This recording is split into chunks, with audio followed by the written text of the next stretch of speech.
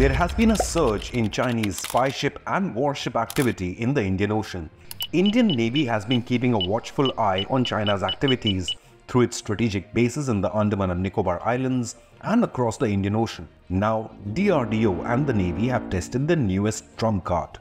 This is India's all-new ship killer missile, seen here being test-fired from a Sea King helicopter.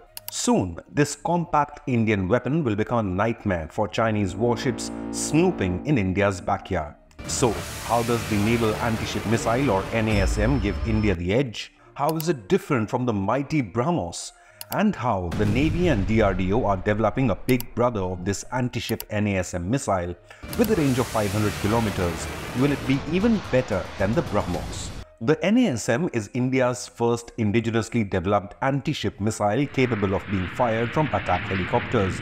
The missile boasts a range of 55 kilometers at 0.8 Mach and can sink small destroyers or offshore patrol vessels. It can even cripple larger cruisers with precision strikes at critical areas like fuel or weapons storage. Now, while the missile itself has a range of 55 kilometers, the Sea King helicopters have an operational range of nearly 1200 kilometers or 600 kilometers one way, which puts enemy warships within a 650 kilometer range within its crosshairs. The Sea King, however, is in its last leg of service, which will pave the way for the missile's integration with the newly acquired upgraded MH-60R helicopters from the United States. In 2020, India signed a 14,000 crore rupee deal with the US for 24 MH-60R choppers to enhance Indian Navy's anti-submarine and anti-ship warfare. They can also fire Hellfire missiles and Mk-54 torpedoes and can be operated from frigates, destroyers or even aircraft carriers. So how is the new NASM missile different from the mighty BrahMos? BrahMos is a giant, a deadly supersonic ship killer missile. It is 8 meters in length and weighs 2 to 3 tons.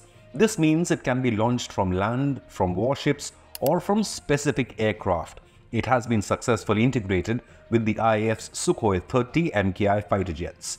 In comparison, the NASM is lighter, shorter and more nimble. While it lacks the sheer punch of the BrahMos, it gives the Indian Navy multiple options to target enemy warships. BrahMos has a greater range in itself at around 350 kilometers.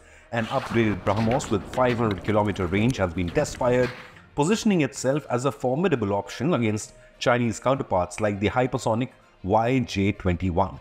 India is also working on BrahMos 2, which may boast a target range up to 1500 kilometers, making it the undisputed deadliest supersonic cruise missile in the world. Indian missile tech has come a long way.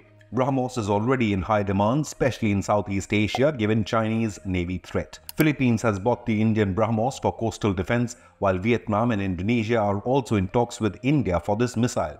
Meanwhile, Armenia has bought Indian Pinaka rockets, anti-drone system and howitzers and is seeking more Indian arsenal.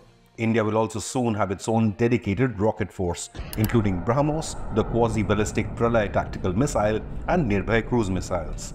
Indian armed forces also possess formidable ballistic nuclear missiles, including the Agni series. India's missile capabilities transcend earthly bounds with successful tests of anti-satellite missiles designed to neutralize enemy satellites in low Earth orbit. The latest NASM test is another step in India's long march towards missile tech dominance in South Asia. Leave a comment below to have your say, and if you like this news report, then subscribe to our channel or hit the like button so that it can reach more viewers.